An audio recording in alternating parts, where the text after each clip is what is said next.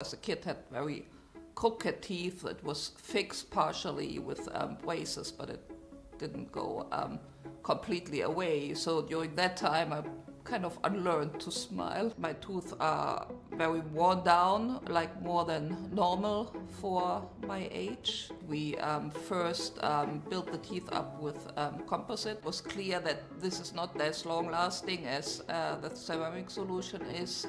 I'm demanding. I want good quality.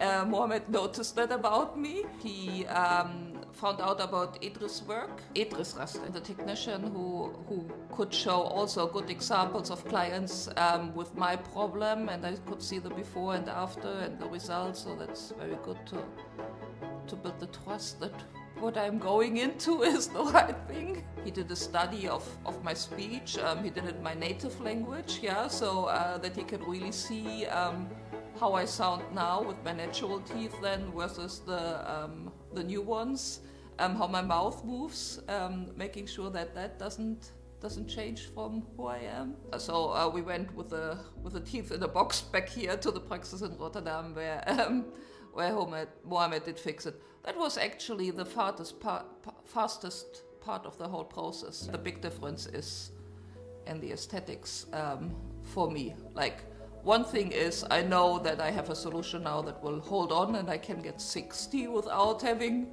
like 1 millimeter long teeth. But the other one is obviously also the aesthetics. I smile much wider now on photos than I did before.